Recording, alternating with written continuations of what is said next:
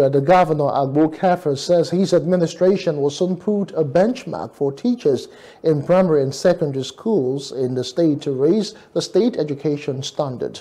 He made the disclosure at the 6th and 7th combined convocation ceremony of the Federal University Wukari, where he insisted that his administration would implement minimum requirement for both schools to ensure that learners are guided by educators with solid academic qualifications.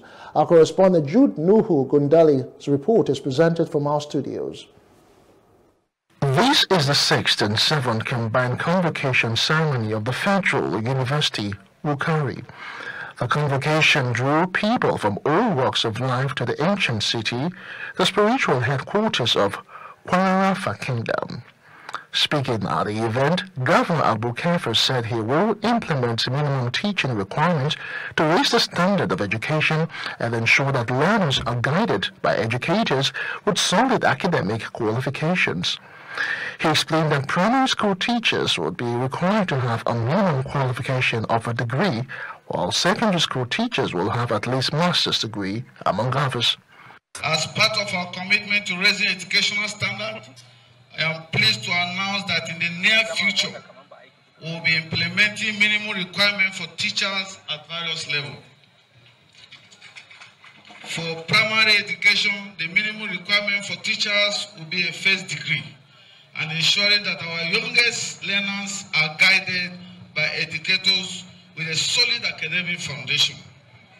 Similarly, for secondary educations, teachers will be required to have a minimum of a master's degree, ensuring that students receive instruction from highly qualified and knowledgeable mentors. The governor said his administration will provide more training opportunities to ensure that teachers remain updated and build their capabilities in the discharge of their duties. He urged the graduates to consider the noble teaching profession and that their expertise can shape and add value to the education sector. Governor Kefas commended the Federal University Wukari for its dedication to knowledge delivery and the role it is playing in shaping the future of the young ones. He said as a government, effort will be made to follow up with the federal government to ensure that laws establishing the university are properly put in place. As a state government, we will follow up with the federal government to ensure that the enabling law is established. In his speech, the Vice-Chancellor, Federal University Wukari, Professor Jude Samani Wabo, commended the dedication and commitment of the staff of the institution in equipping the graduates and equally enjoined them to strive to become beacons of hope in their respective societies.